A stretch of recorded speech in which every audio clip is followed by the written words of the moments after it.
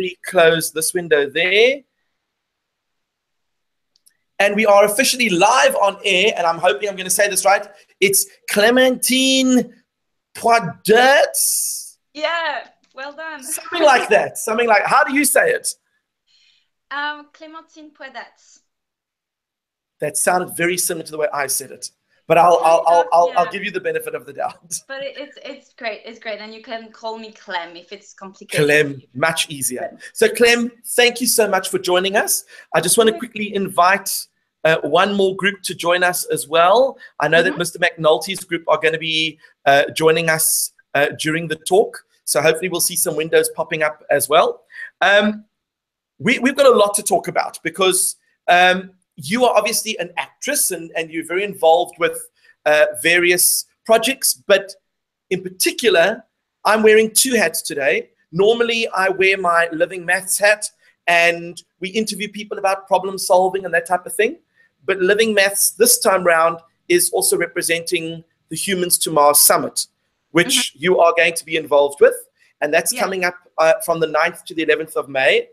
And obviously, the topic and the theme is going to be Mars, but I know that you're not a scientist, but there's a lot of insight that you're going to be able to share with us in terms of Hollywood and science fiction, in terms of how they actually put the project together, how you got involved in the whole project. So there are lots of questions I want to ask you that you don't necessarily have to be a scientist to answer, but I'm looking for the passionate side. So don't worry, don't stress. There'll be easy questions. What is the temperature? No, I'm joking. Okay. So the first thing is you've been acting for a while. You studied acting. Can you give us a bit of background in terms of how you got involved in that? Yeah, well, at first, I trained in the National Drama School in France, which is like classical theater and very heavy theater. And I had the opportunity to work on a movie with Sofia Coppola on Marie Antoinette. So she's an American director. And for me, it was absolutely mind-blowing to work on that movie. It was my first movie ever, but I've never thought about doing films. You know, I thought that it was only for like super beautiful women or men, and that I was not interesting enough. I think you're not giving yourself enough credit, but that's besides the point. So are you saying that you weren't really going to aim for movies? You were just going to go for the stage, or just general? I was going to go for the stage because I trained for it.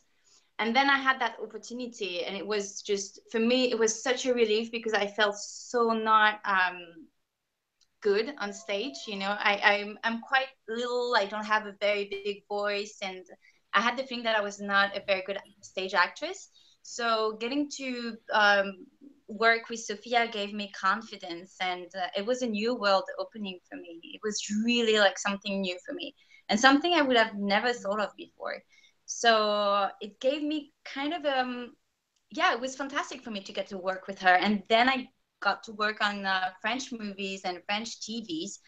But I've never, you know, when you're French, you don't think about Hollywood and you don't think about big budget movies. I was mostly working on low budget movies, you know, like French movies where you cry and you smoke in a kitchen. And I've seen a few of those, yes.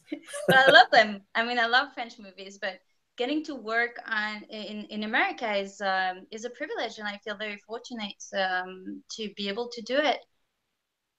So you're obviously based out in France, in Paris, is that correct? Yeah, I am. And an opportunity came your way, but that's not your first American movie that you've done. No. So my first one was Marie Antoinette, and then probably it was 2 years ago, I worked on a movie called Shut In. Okay, with Naomi Watts. It was a fantastic movie. It was and I was playing Naomi's character's assistant. And for me, it was great because it was a thriller, and it was something, I mean, to have the opportunity to work with Naomi Watts was just absolutely mind-blowing. And I was so intimidated at first and completely starstruck. And then a year later, yeah, I think it was a year later, I had a phone call from my agency saying, hey, there's that Mars TV series produced by Ron Howard and Brian Grazer, and they want you to audition for it. And I was like, I'm never gonna get it. You know, I was super bad in sciences when I was at school. I don't have a logical mind, and I didn't even know that we were planning to go to Mars. I was completely ignorant. So now what you're saying is that it's not because you were ignorant, it's because your focus wasn't there. Your focus was the stage and acting, and I always tell this to all the students that I work with, that of course, if someone exposes you to something that is interesting, it might then become a new interest or passion of yours.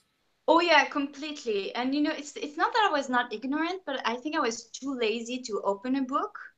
And you know, sometimes you have preconceived ideas when you're in school because I was not very good at mathematics because I don't have a logical mind. And you know, when you're in school and you're not very good, like your teachers, I don't know how it is for you guys, but in France at least, your teachers are going to tell you, oh, you're not good in sciences. And I was actually quite good in biology, and I was really interested in it. But so I decided to go for more from. Oh, sorry, it cut. Are we back? We can hear you. We can hear you. We just can't see your picture, so you might have to just click on the camera. There's a little camera icon somewhere there. I think I have to plug my cell phone, which is why. Okay. So yeah, my teachers told me you're more you're gonna study literature instead of mathematics, you know, because I was not super good in mathematics. So but and you know, like when you've got good teachers and they try to teach you that mathematics can be fun and sciences can be fun, then it also changes your perception and it gives you confidence. So I think it's important as for kids not to be put in a box and just to try to explore it and not stop.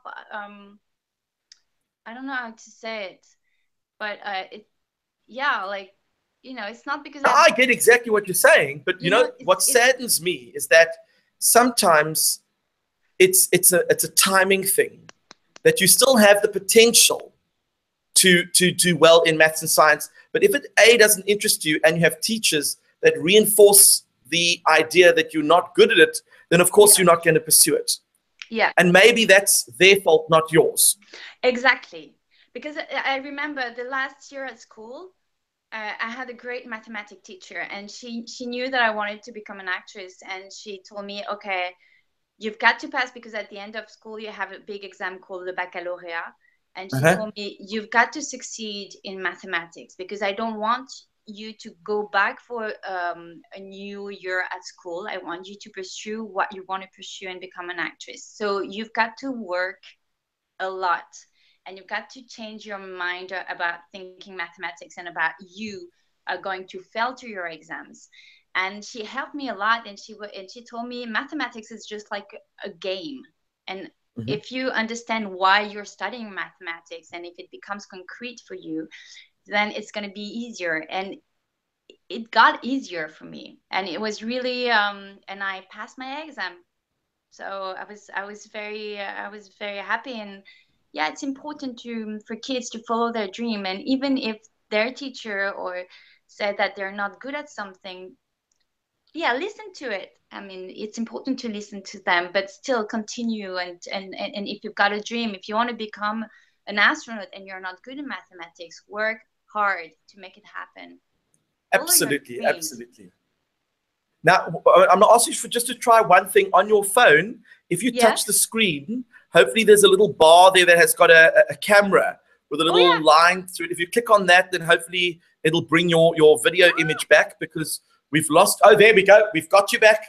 Yeah. And this is exactly what it's like going to Mars. We've had so many technical issues starting it off and trying different computers. But you see, when you have the right team of people working together, you can solve the problems. It's never an issue.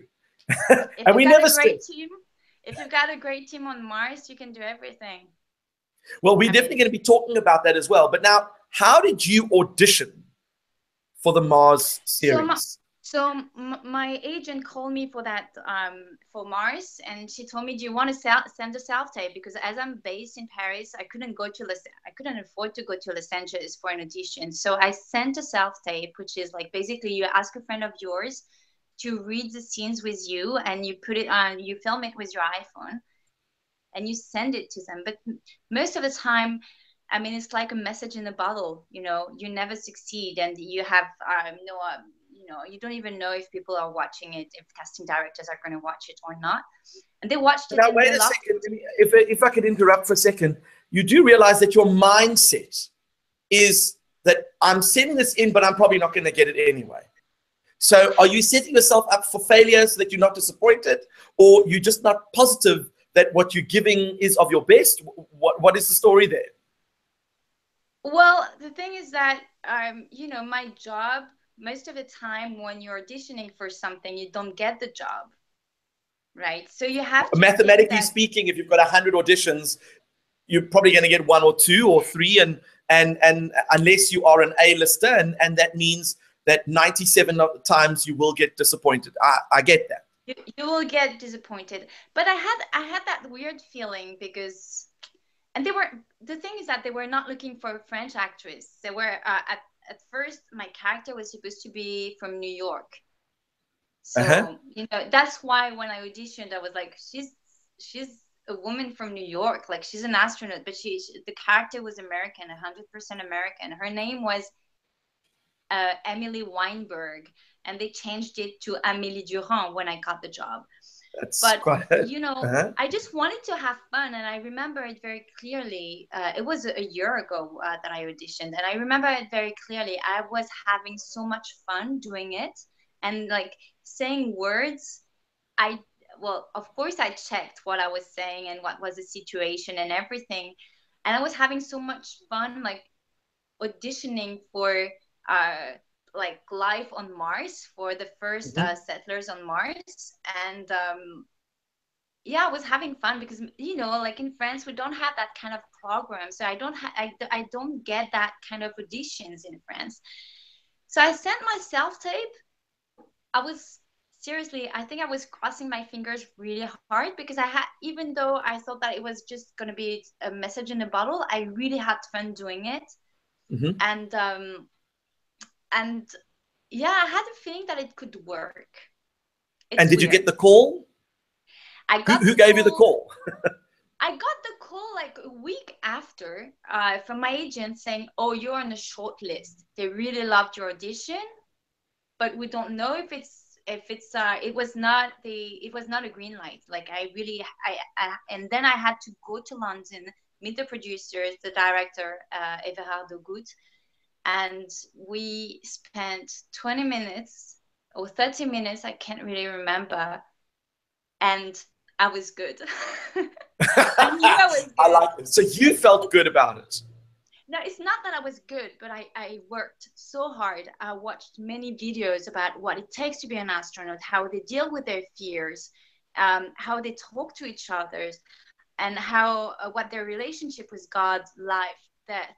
And so I entered the room and I just said hello, did my scenes, and then I went away. And I could, I didn't waste too much time being nice and kind and funny.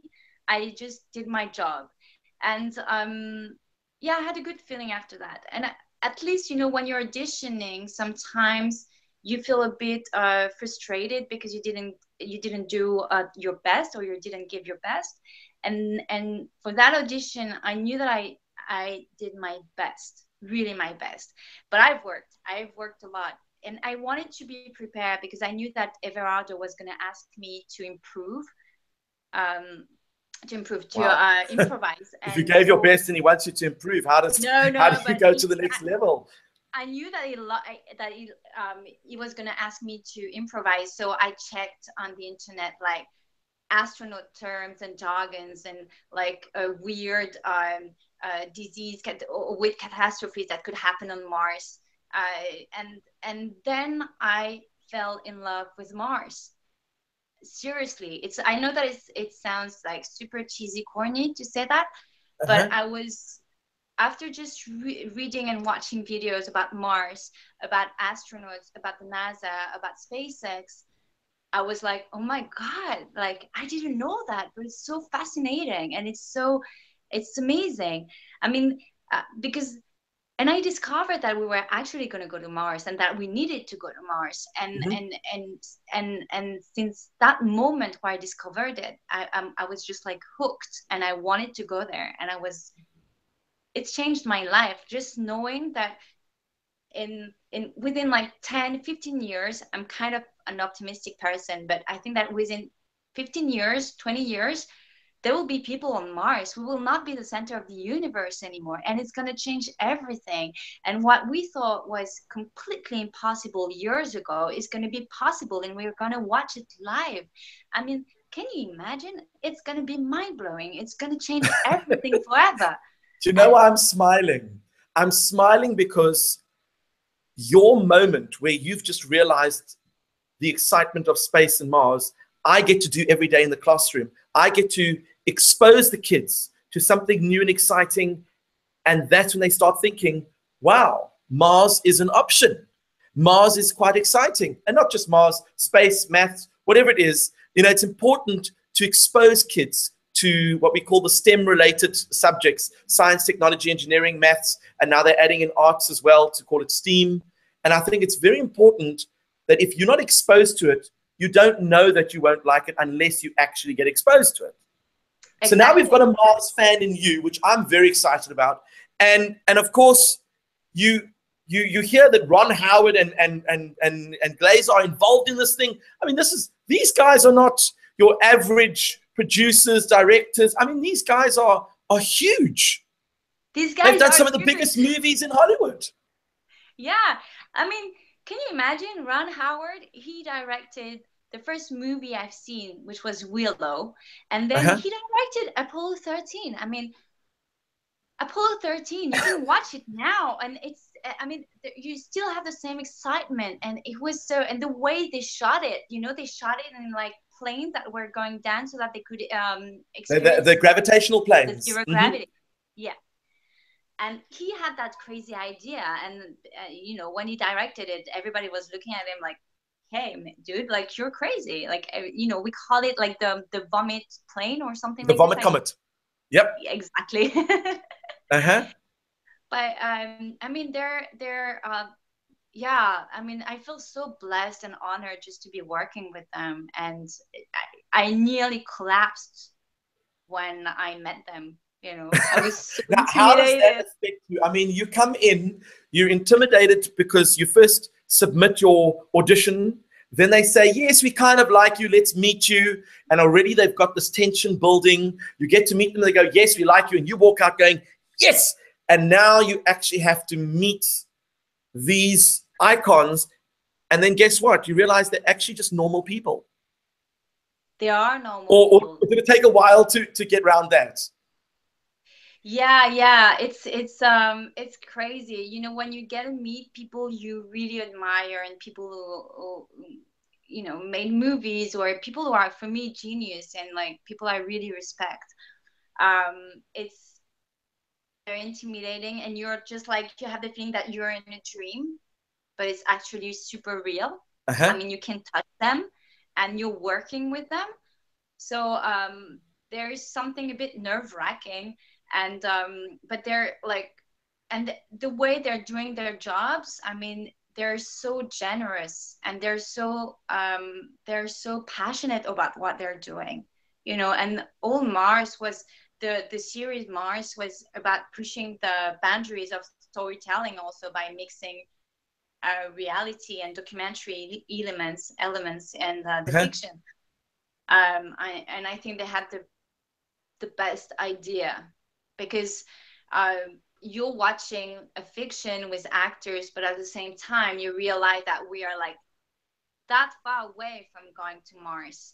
And I mean, that was the key, that this particular series, what made it so fascinating is that they did combine real interviews, real footage with combined with the actual landing on Mars, which is the fictional part, but it was quite seamless in the way they put it together.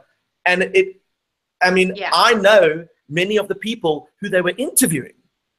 These are the guys from NASA and from the various organizations. And I'm thinking, GPL. What great acting. It's just phenomenal. And then I realized, no, these are just past interviews that they've put together. But the actual interviews that they chose and the footage that they put together, it really, whoever did the editing deserves a couple of awards there. That really, it made it such an incredible story. But now I think we've lost your picture again. Oh, no, you're back again. Am I back again? Yeah, you're back again. Okay. I think what happens is if you touch the screen, are you holding the phone while you're speaking? Yeah, I am. Is it not easier for you to just put it on something? I'm going to put it on something, but I have to unplug myself. That's okay. This is what spontaneity is all about. We're going on a little tour of Chez Poidatz. Chez Mademoiselle Poidatz, exactly. There we go, Chez Mademoiselle Poidatz. You see, my French is improving already. Yeah, I'm really impressed.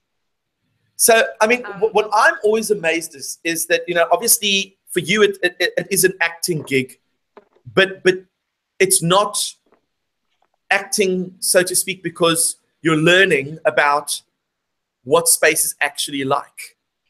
You're learning, no, you can't actually do this because that wouldn't be realistic. You're learning, no, you can't do it that way because that wouldn't actually come across or translate very well. So you're learning about actual space itself, the travel to get to Mars. So from your understanding, what were the complexities of getting to Mars? Now that's much better. Don't you feel that you don't have to hold your hands up? What is your understanding of getting to Mars as human beings for us? What is the complexity that you think?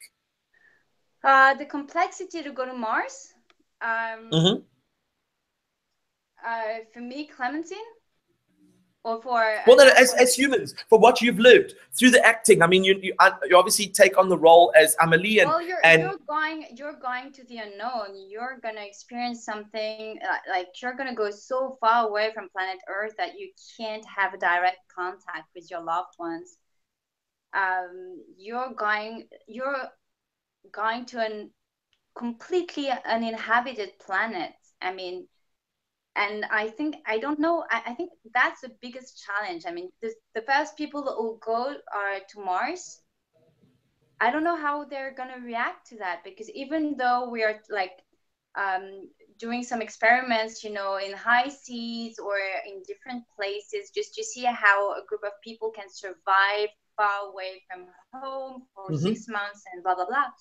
It's not the same, because the first people who go to Mars, it will be a one-way ticket. So knowing that you're not going to come back, that you won't be able to see your loved ones, that you're abandoning your life on Earth. And in a way, it's just as if you were dead on Earth. I don't know if the astronauts will go to Mars, will still have like a bank account on planet Earth. It'll be completely useless, And how does your brain react to that? I have no idea. How does your brain react to the fact that you're alone on a big planet? Because even if it's not as big as planet Earth, it's like big, right? And you don't see clouds, you don't hear the sea, you don't hear, there are no birds, all you've always known is gonna disappear. So it's like, I don't know how you can adapt yourself to this. That is probably the biggest challenge. And there's another challenge, that we don't know how a spaceship can actually land on Mars because of the very thin atmosphere and because of the gravity. There are some things we're not very sure about. And I think that's the biggest challenge for the first people who go to Mars. It's how you react. It's gonna be like a small colony at first. Like in our series, we're 6 to go to Mars. So it's I think it's gonna be tricky. I think it's gonna be marvelous. I think it's going to be amazing for them because they've been dreaming of it. I mean, people who go to Mars, they would have been dreaming about it for years and trained for it for years. So it's going to be such a big achievement that that it's going to be fine. But there are some things that we don't know. We really don't know how your brain and your psyche can adapt to that. Well, I think this is the interesting part, that if you look at the fact that it takes so long to get there, and then when you get there, there are no certainties. And if you've been watching the series, and I know that we've got a whole bunch of viewers that are watching the live stream, so hello to all the viewers from all over the world. Hello. And we've got Mr. McNulty in the USA, we've got Govinda in Nepal, and we've got Beatrix. Beatrix, I'm not sure where you are. You're probably in Germany, I'm guessing. You can just type in the chat if you'd like to ask any questions, and then at some point we'll give you a chance to ask Clem a question. What I'm amazed at is that it's probably one of the greatest challenges that we've ever faced as a planet, because we know that the moon at the time, the fact that they even got there on such little technology and they landed and they got them back again was just an absolute miracle. But now to travel this far, to get to a planet that is not exactly the most hospitable, but it's doable. But when we get there, like you said, there is a very good chance that it is a one-way ticket. Now, there are different projects that are on at the moment. The NASA are trying to get people there and to bring them back. And Elon Musk is quite happy to send them there. And as you would know, that he's also another crazy ex-South African. There are so many people that are trying to get there. And now, of course, other countries have stepped in and said, no, we're going to get there first. So the Mars race is real. It's happening. And I think that 2030 is not even an optimistic date. I think it's going to happen maybe 2025, 2027. I mean, it's going to happen. 2027. 2027. Okay, we're going to go with that one. We'll put money on that one and we'll see what happens. Yeah, I put money on 2027. It's crazy that the technology is improving every day. A new rocket, a new engine, things are just happening. And now there's this project called Mars One. I'm sure you know about them, where they are on a one-way ticket there. They're not planning to come back. And I happen to know a couple of them from South Africa who've been chosen in the top 100. And in particular, Adriana, she's hoping to make the top 24. Now, Adriana's got her doctorate. She is a smart woman. She's working in the corporate world. She's an astrobiologist. She's just absolutely brilliant. And the question is, why would you go on a one-way mission? And you know what her response was? She says, this is the greatest expedition that we as Earthlings have ever been on. And we're all going to die at some point. And if she had the choice to either die here or on Mars, she'd take Mars anytime, no questions asked. Oh yeah, but I'll go there. If I have the opportunity, I'll go there. I don't have kids. That's I think that if I had kids, I would say no way. Well, after watching the first series, that might change in the second series. You never know. Because, but I'm not going to give too many spoiler alerts. So I don't know what you're talking about. Seriously. Oh no! Isn't there a relationship between you and another character? Yeah, sure. Of course, I'm French, so of course there is a. Well, there we go. So what? Okay, so now the cast, and you've obviously got a great cast working with you. Oh yeah. These are a collection of amazing actors. Can you tell us a little bit about the cast as well? Oh, they're fantastic. They're like my family. Like, there's not a single day where we're not on WhatsApp and we're not exchanging messages. So there is Ji Hei, who is the lead because she plays two roles. She plays. I was going to say she does play sisters. Yeah. And that was her first. She's a singer, and that was her first time working as an actor. And what? She just killed it. Yeah. No, she is definitely nailing that one. Both roles. She's amazing. She's really amazing. And then we have Ben, our commander, who is played by Ben Cotton, who's amazing too. I mean, all my castmates, I really love them. They're like my family, like brothers and sisters. And there's Alberto Aman, who is who plays my the love interest. my love interest in the series, and he's from Spain. Ana Maria Marinka, who is from Romania, and she lives in England, and she's very clever, witty, funny. And we've got Sami Rotibi, who is American, who plays Robert Foucault. And we're all coming from different parts of the world. I mean, mostly they're American, but they're the fact that we're coming from like different places in the world is great because we are so different. At first, it was a bit intimidating for me because I'm more used to be working with French people, of course. So, we have the same kind of, seeing the world, and we already know each other, and we have like friends in common, blah, blah, blah. And on that project, I knew no one.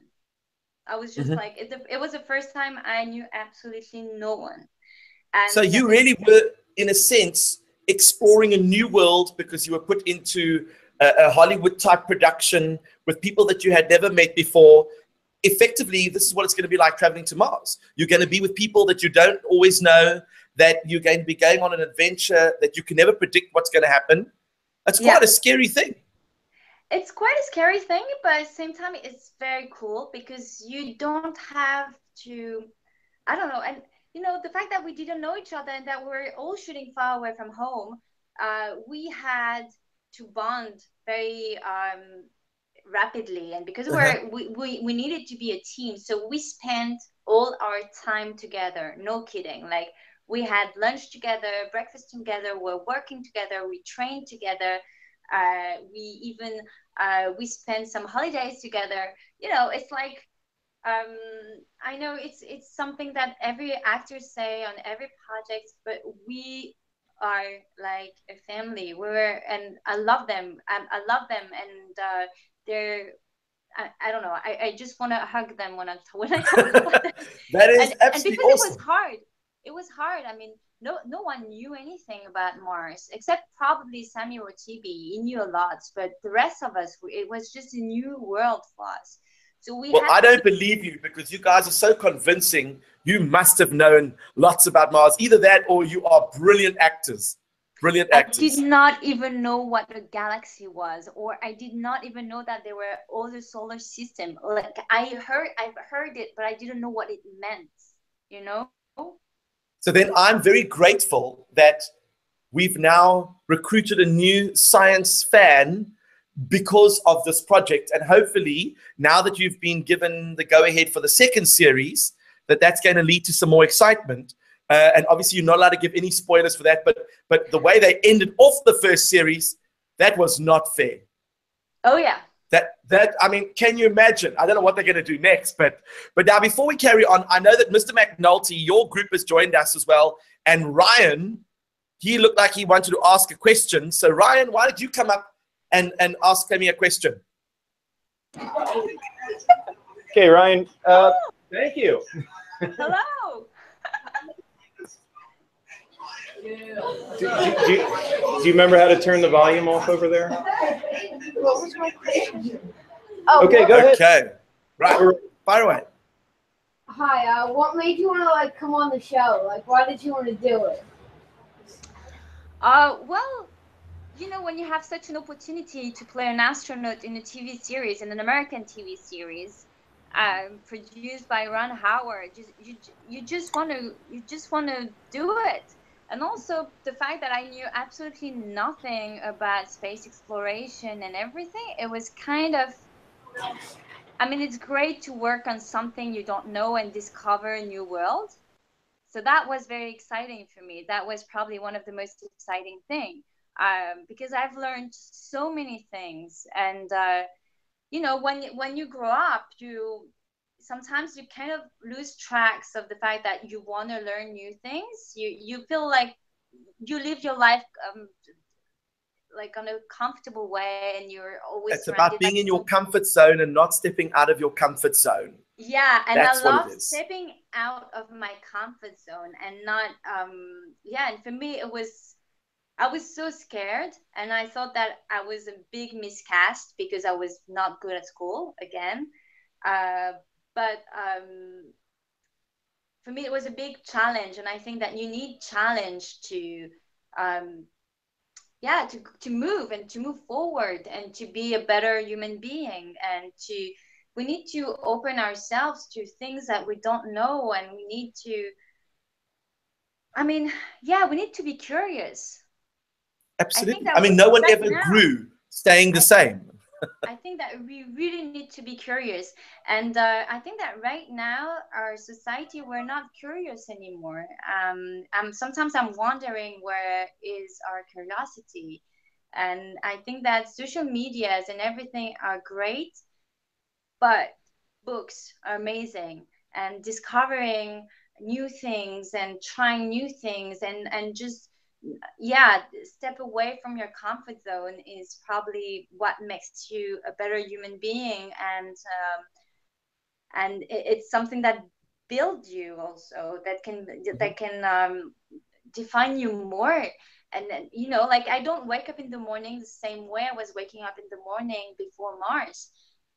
Because now when I wake up in the morning, I'm like, hey, I'm quite lucky I live on planet Earth, because Mars is not as friendly as planet Earth, right? And I feel quite lucky because I'm alive now, and I hope I'll be able to watch live the first footsteps on the people on Mars. And I think that we should be happy to, like, now I feel that I'm more grateful to be alive. Thanks to Mars. I believe so. But now we want to go into a little bit of the series. I'm not sure if everyone has seen the series, but it's about a group of people that have literally taken the big journey. And you can imagine, I mean, people like Buzz Aldrin, Neil Armstrong, when you mention their names, Collins, I mean, people, they don't forget those names in a hurry, because they were the first pioneers to reach the moon. Whoever lands on Mars, that's going to be way bigger. And with social media and everything else, I mean, that is reaching the pinnacle of all exploration. So I'm sure there's no shortage of people who are putting up their hand who want to be there, to be the first person on Mars. In fact, I wouldn't be surprised if the first person was told, you are going to put your foot on the planet, and as they do, someone dives out and puts their hand down and say, I did it first. I mean, it really is quite a title to have, being the first person on Mars. So now in the series, you've got a group of people who are traveling to Mars, but problems happen on the journey getting there. And that can happen. We were trying to get the interview going. Technology just kind of failed us for a bit, but we managed to get it right through a little bit of problem solving. You guys had to do some problem solving. What was the main issue on your journey there that obviously played an important role with one of your characters? Sorry. So one of your characters, his name starts with Ben, something happened to him. And obviously that affected the rest of the program. What happened? Can I say it? You can. You are allowed to say it. Absolutely. Okay. Because the series is on, it's already available. So we're giving you spoiler alerts now that we will be talking about the series. And hopefully you'll go and actually watch at least the first or second episode to get into it. Yeah. So when we land on Mars, our commander has a problem, and I have to treat him because I'm the physician and biochemist on that mission. And well, something bad happens to him, because of course it's something to have a health problem on planet Earth. It's something different to face a health problem on Mars. By the way, there are some people on Twitter who insulted me because I was not able to save our save our commander, and to there's some people, they don't make the difference between me, Clementine, and my character. So they were like, you should die. You should die. You Are you killed our serious? commander." I didn't kill him. There was just nothing I could do. I just want to make it clear. If there are some okay, people so you obviously play the Doctor in the series, yes. and if you are going up to space, you do realize that if you're only taking one Doctor and something happened to you, they're in a little bit of trouble. Oh yeah, yeah. Well, people But are now, trained.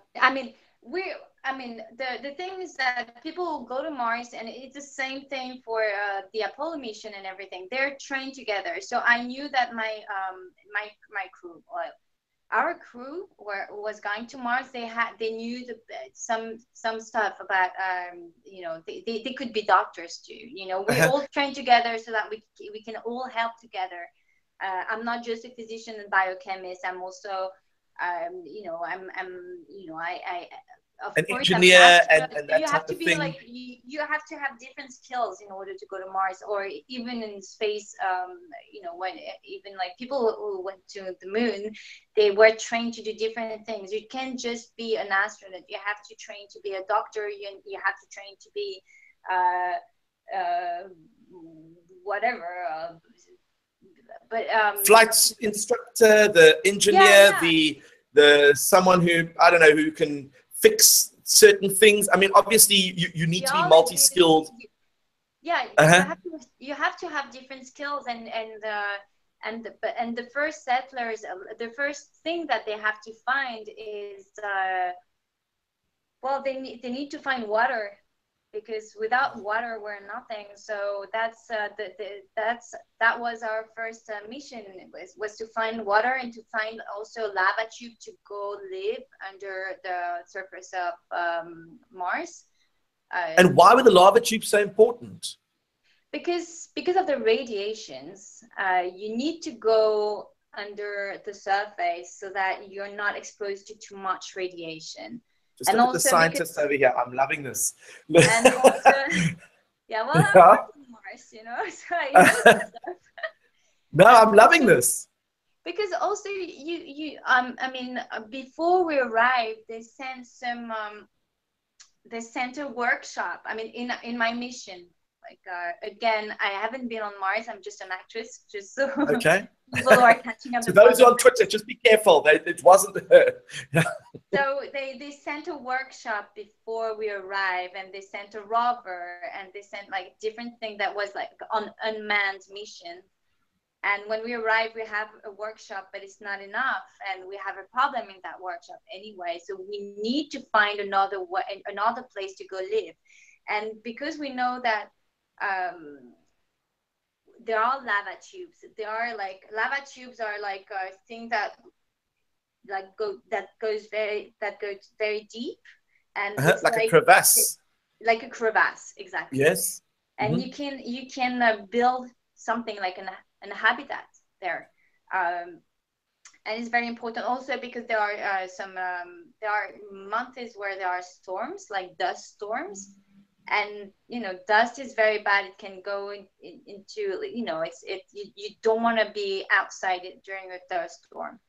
But also the equipment doesn't want to get dust in it because it can affect the equipment. It can affect the equipment, and you need oxygen. So if it affects like your system while the oxygen goes, it's a disaster. So you really need to go under the surface.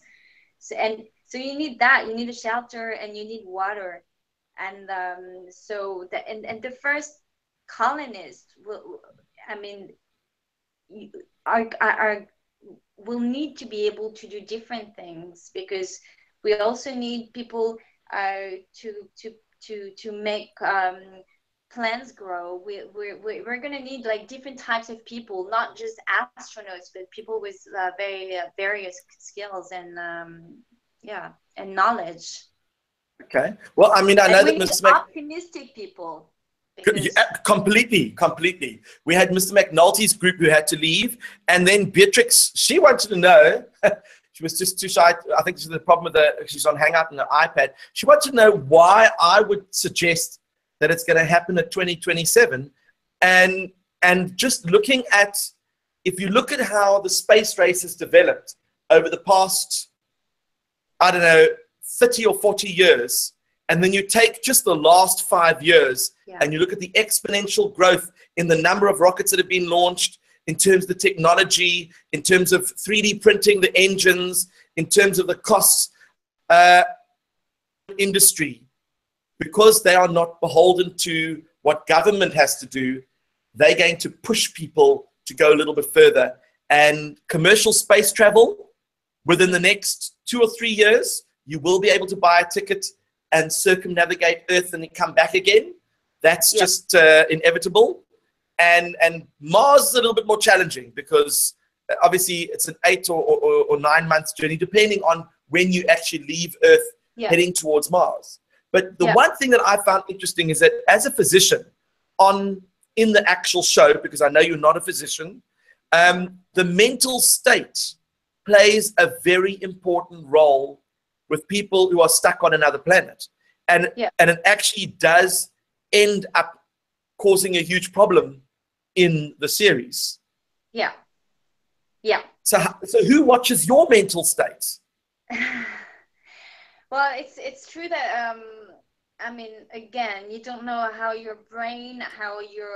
affects your brain and your psyche. And it's someone in the second mission that goes to Mars, not the second, but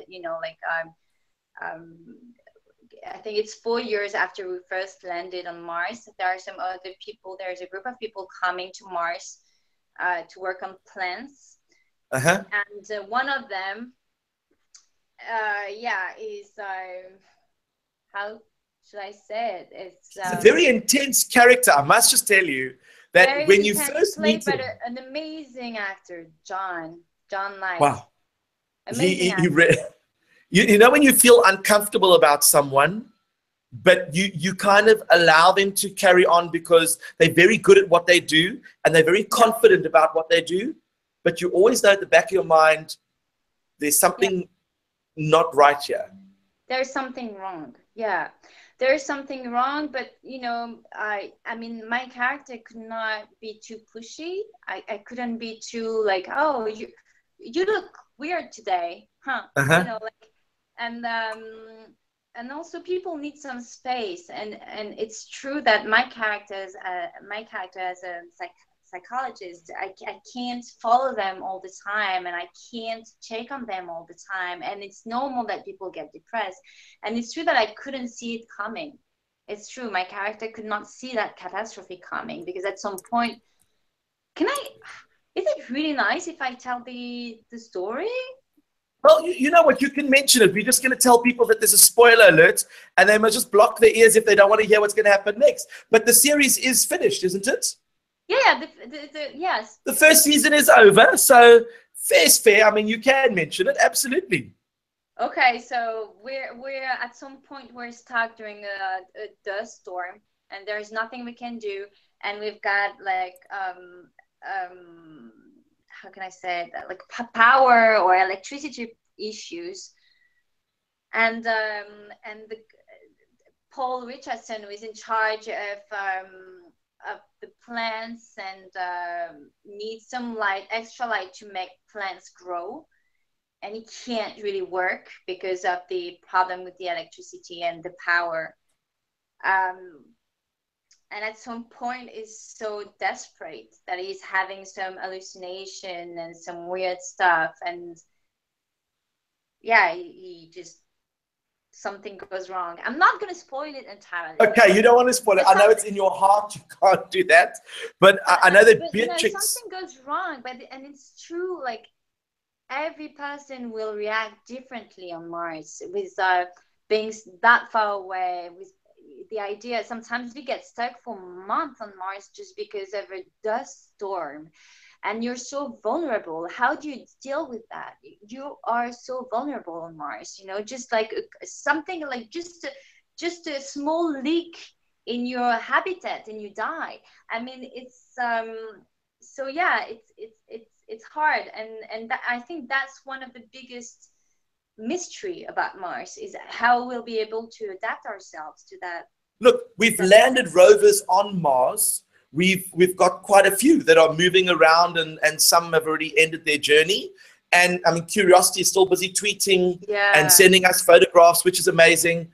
But the human being aspect is definitely something that and that's why NASA is so cautious about just sending people and bring them back and saying that we're going to do it by 2030, because they want to be able to take the time to get it right. But of course, if they rush it, they are going to have a catastrophe on their hands, and that's the one thing they don't want. But then you get private business. We don't care. We're taking risks because we know we can do it. Yeah. And that's going to be a challenge. I think that Elon is going to, I mean, I don't know what you think about it, but I think Elon Musk is going to do it. I agree. I'm pretty sure anything that is going to go, he'll send human to Mars by 2025. So I'm like, he's a bit too optimistic. So this is why I'm saying 2027. Yeah, I'll go with 27 as well. Years, so give him a little bit of a chance. 2027. And it's true that NASA before The Martian, the movie The Martian, NASA didn't even have people working on Mars, and it's because of The Martian that they decided to put someone working on the Mars mission. But before, there was absolutely no one working on it in the NASA. That's what Steven Petranek told me. So we need a guy like, I mean, he's a genius. Look at what he's done. Elon Musk is just a genius. And he doesn't have boundaries. He doesn't allow the boundaries to, he climbs out of his comfort zone and he finds another 50 others that don't even belong to him. And he climbs in and he just makes himself comfortable, which I think is absolutely amazing.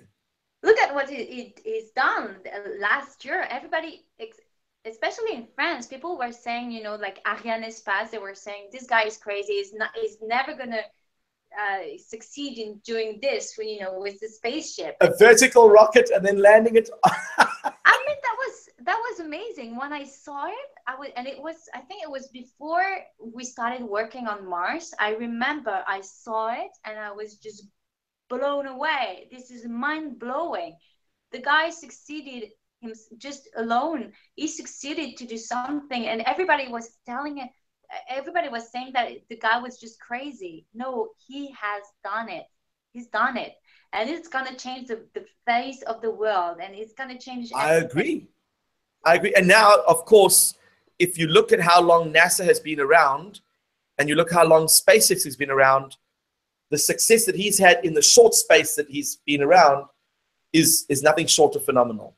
Yeah. But of course, I know we've got some other people over here. I know that we've got Sumit could be in India, and we've got Govind in Nepal. Do you guys want to ask any questions?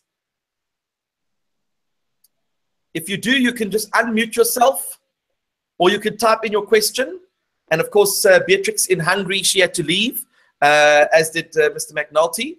And we've still got quite a few viewers from around the world who are actually watching this live as well, which is amazing. And those people who didn't get a chance to watch it live get to watch it at a later stage, because it's all saved on a YouTube video as well.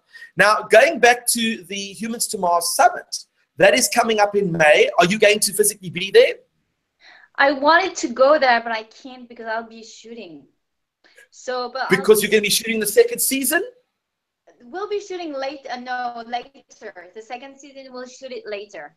We're going to shoot. So when can we expect one episode of the second season? I have no idea. Seriously, I have no idea. I can't. There's nothing. I have no idea what's going to happen in the second season. I think that what could be very interesting is to talk about who Mars belonged to. Now that is something I will be addressing. Mars, there is a thing called space law, and it's a real field, and they're all busy talking about what belongs to who, and if you're going to go and send ships there to go and mine all the minerals, who does it belong to? There's definitely a massive question mark around that. I do know that Sumit had a question. So Sumit, do you want to ask the question yourself? You can just unmute yourself. Oh, yeah, come, Sumit. There we go. He wants to ask, what are your thoughts on the future prospects of humans to travel to Mars? So in terms of what does the future hold? So when we first get there, then we're going to put a little bit of a colony, and then what's going to happen after that? Do you think we're going to mess up that planet like we've done our own? No, well, again, there's I know some people don't think that we deserve a backup planet, or that we deserve a second chance, or that, you know, and that we're gonna ruin Mars like we ruined, or that we're ruining our planet. I think that we learned, or we are learning our lessons, and that we're gonna cherish Mars, and either like try to make it more Earth-like or not. But I think that, yeah, there will be, Mars is just a first step in the space travel. I think that we're gonna go, probably I'll be dead by then, but we're gonna go explore other galaxies and other solar systems. And I think that Mars is a first step for that. And I think that we deserve a second chance. I mean, it's most likely, and I don't want to be a downer, but it's most likely that life on planet Earth is going to disappear at some point. I don't know when. And I realized it working on Mars, that, I mean, the moon, we wanted to go there, but Mars, we have to go there in order to, because we need to become an interplanetary species. So I think that Mars is just a first step, and then we're going to be able to go further, but we need to work on engines, and because it's going to take like years and years and years and years to go outside of our solar system. I don't even know if it's doable. I mean, I think that that is one of the problems. They've just years. The TRAPPIST system of planets they've just discovered would probably take us a few 100,000 years to travel there. So that kind of puts it out of our reach at the moment. But you never know what we invent in years to come. Yeah. So now I think that Mars is just a first step. But then I think that there will be a colony, and I don't know if we succeed in creating an ecosystem, then life would be possible on Mars, and people within like thousands and thousands of years, people will be able to breathe freely if we have that ecosystem, and if we terraform Mars. I know that there are some people who are against terraforming Mars and some people who are pro. I have no idea. I think that I have no idea. I mean, I'm not a specialist about it. I kind of like the idea of terraforming Mars. What excites me the most is that here is someone who tells me, you know, I wasn't such a big fan of maths and science at school, and you know, I wasn't the best student, but here you are giving this wonderful presentation on terraforming and lava tubes, and it's amazing that you are so switched on. And I'm hoping that this series will also switch on younger people. And I think that's probably why they did the series, to get a lot more STEM content out to a younger generation. And because the series was so well received, you've now been granted the second series, and you don't obviously know when that's going to be happening. So I know that we are going to be very excited about watching that. And we're all going to say, we know Clemmy. She's such a great person. And I just want to give one shout out to Helene, because we have a mutual friend, Helene. She sent a message on Facebook. I actually know Clement. I said, I know, and I'm going to mention you in the interview as well. So Helene Derby, and it's actually Helene's sister's birthday today. So happy birthday, Beth. And happy birthday. I do want to say that we've had a lot of people who've joined us watching it live. Thank you so much for joining us. Clem, this is your moment now. What advice would you give to people? I'm going to ask you two questions. A, what advice would you give to people if they want to get into the acting industry and want to be a big star like you? Because right now they call you an up-and-coming star. Does that mean that on the list you're moving towards the A level, or you're already at the A level? I don't know what that means. And does the series mean that you're going to get more acting roles because you've been with Ron Howard? I don't know. And the second question is, what is your hope in terms of space exploration and Mars? What is your hope? Because we've seen that Hollywood has now started putting loads of movies about Mars. Over the past 5 or 6 years, it's probably increased on a monthly basis, new releases all the time involving Mars, or the trip to get to Mars, or things that are coming from Mars. So let's go back to question number 1. What advice would you give young people who are aspiring to be actors or actresses? I think it would be my advice for the young generation in general, because whatever you want to do, just listen to your dreams and that little voices that tell you, I want to do this or I want to do that. Don't let grown-ups tell you that you can't do that. I mean, if I had listened to my teachers telling me, oh no, but you can't be an actress. I mean, I don't have a family that comes from theater nor cinema nor anything like this. So at first they were looking at me as if I was telling them, hey, I want to be a rock star, you know? So listen to your dreams and just make it possible. And by saying that, I mean, work. Follow your dreams and dream big. I mean, we need the young generation to dream big. I mean, you know, sometimes I'm quite sad for my generation, because when I asked my parents what global event they remember the most in their life, or what world event they remember the most, it was July 1969, the Apollo mission. They remember exactly what they were eating, where they were, what they were wearing. They remember everything.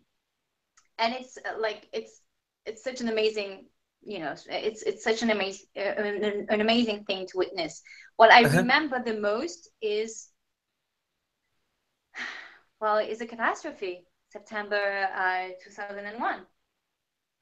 Absolutely. So that is the reality that our world is facing.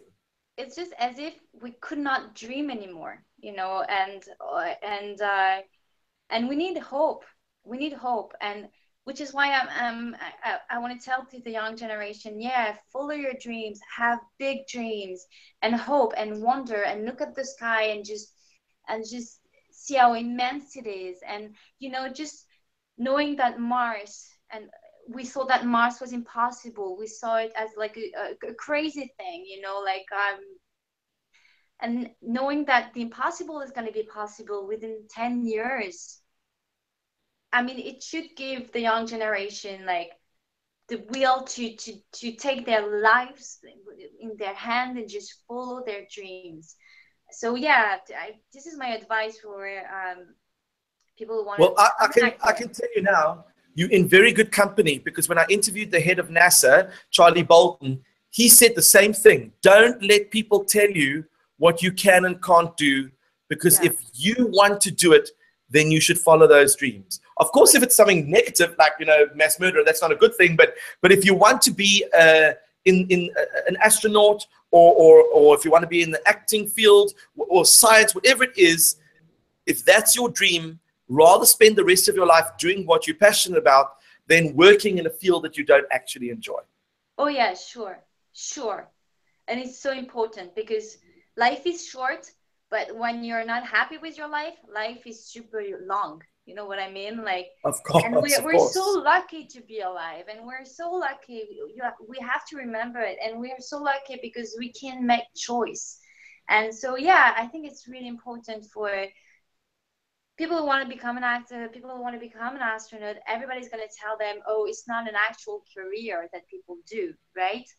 Mm-hmm. Yes, it is. So give yourself a favor and just work to make it happen, and to prove to everyone else that they were wrong, That's the nicest feeling of satisfaction, when you can actually do that. And then the last thing we're going to end off with is what is your dream or your hope? Now that you've been involved in the first season of Mars, which I must just tell you, you know, when you watch the actual footage and you put it together with the real life, it really is a captivating series. It is an outstanding series.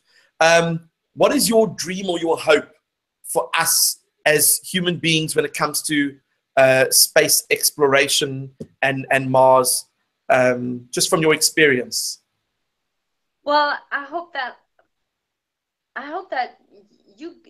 we're gonna get, I mean, people are gonna get to dream more and more and be more and more and have more and more the feeling that it's gonna happen soon. Because it literally changed my life knowing that we were gonna go there. It's not just sci-fi now. It's actually, it's a reality, and it's gonna happen super soon. And I think that people should know it. I mean, I think that even in school, teachers should talk about it and show images of Mars and you know, show how beautiful it is. I mean, we have pictures of Mars that are absolutely breathtaking, and Mars is such a beautiful challenge to overcome. And I mean, like, we need all the different countries to work together hand in hand, and it's such a beautiful, yeah, it's a beautiful challenge to overcome, and it takes human beings, and it's going to be risky, and so let's dream about it. And I think we should stop looking at Mars as a science fiction thing, and make it science fact. And make it science fact, because it's going to happen soon, and it's going to change everything. So yeah, I want people to dream about Mars and about space exploration. And it also gives you, I don't know, but I think it makes you a bit more clever in a way, just to think that we're just a tiny little planet, you know, like we're nearly nothing, and there's so, like, it's so immense, and we have so many things to discover, and I think it's really inspiring. That really inspired me. Well, I'll tell you what, we have to make a deal. The deal is, when they're doing that first launch to Mars, that somehow we need to be there at that launch pad. Oh yeah. Because 100%. That is going to be, we're going to, a high five, 10 of that one. I mean, can you, that is just, that would be, I mean, if you were there the moment that rocket takes off and actually goes to Mars, well, look, it'll take off and take another 8 months to get there, but just to be there for that moment will be something quite special. Yeah. So you're going to have to free up your calendar on the 28th of March, 2027. In fact, no, let's do 27. I'm hoping that that will be the date. Yeah, let's go. And we'll be on series 17, I think, of the Mars series. and hopefully there'll be a whole new adventure going on the planets. That's amazing. That's amazing. That is going to be amazing. I just can't wait to see it. And I just can't wait. Seriously. Well, we look forward to that moment coming. It's so great to have someone like Elon Musk, taking control of it and just trying things to make it happen. I think it's great. But you see, Elon Musk has only just popped up. There will be other Elon Musks popping up over the next 10 years who might think even bigger than Elon Musk. So no one knows what the future holds. And I would be, I think that what I hope the most, and I would be so happy if it happens, but if someone from the first crew is being interviewed and says, oh, I was inspired to go to Mars when I watched that TV series on National Geographic, that I would be so proud. I think, and that's not too far-fetched, because by the time we actually leave, they will be the right age to have been watching the National Geographic series and actually become the astronauts. So, Clemmy, we want to say thank you so much for giving up of your time. We really appreciate it. We need you to smile. You need to just smile at the camera like that so we can get a nice screenshot. There we go. Because sometimes what happens is YouTube, when it chooses its own picture, it gets you in the middle of a conversation like, oh, yeah. And then we like to put a different picture on just in case. So, merci beaucoup. Merci beaucoup. Au revoir. And I'm going to stop the broadcast over here.